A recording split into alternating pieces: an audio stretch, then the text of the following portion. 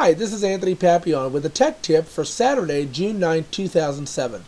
Let's say that you need some extra desktop space but don't have the money to invest in a new monitor. There's a quick way you can gain that extra space by simply hiding the Windows taskbar.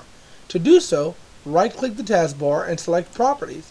Make sure the Auto Hide the Taskbar button is checked, click Apply, then OK, and the taskbar is gone. But it's not gone forever, because as soon as you need it, you can highlight, and there it is. It's gone, it's back. It's gone, it's back. Couldn't you have hours of fun with that? Anyway, that's our tech tip. Hope it helps.